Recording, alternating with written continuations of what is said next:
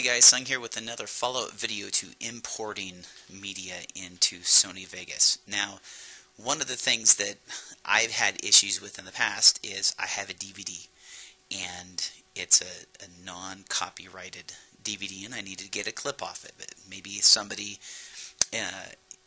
in my family has given me a DVD of just family videos and I want to go through and I want to edit that DVD.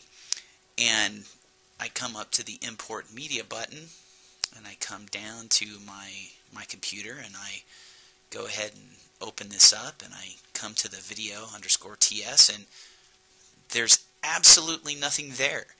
How in the world do I get this in here? It's just kind of silly and I don't understand what's going on. Why is this a problem? Well, the easiest solution to this is to actually come down to your Windows Explorer. And this is going to seem kind of silly. I don't exactly know why Vegas does this, but it does.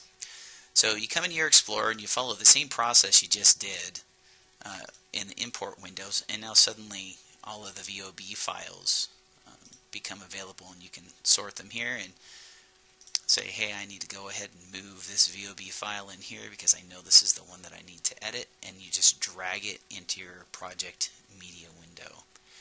And it will begin to move. You see the little circle going, and then boom, there it is. And then you can drag it into your timeline, and then edit it from there.